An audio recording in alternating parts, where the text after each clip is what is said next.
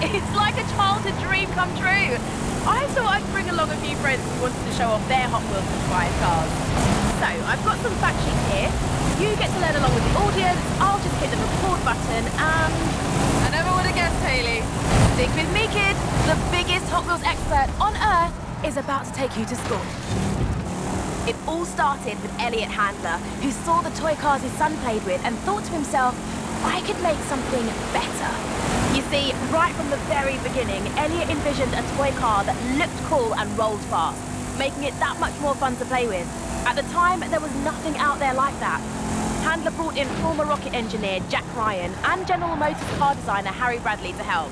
And between them, they made the first 16 cars, known as the original 16. Jack's team developed the stainless steel axles and Delrin hubs that allowed the cars to roll super fast, while Harry made them look super eye-catching. Harry and Jack's contributions became the pillars of Hot Wheels, performance and design.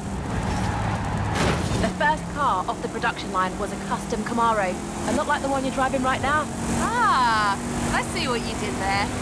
Yeah, and another of the original 16 was the custom Fleetside, based on Harry's custom Chevy El Camino.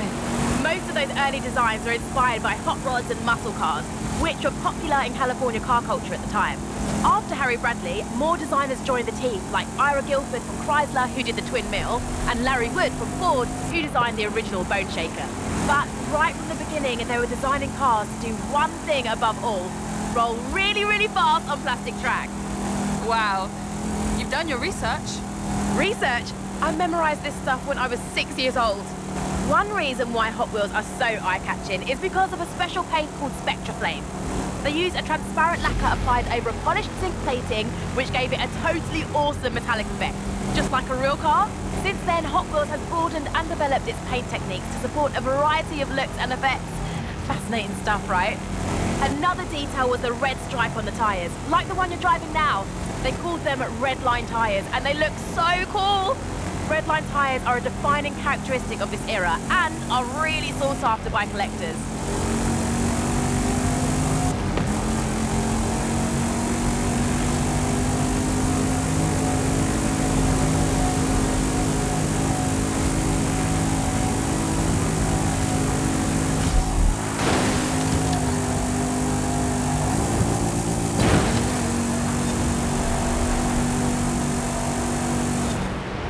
Nice drive.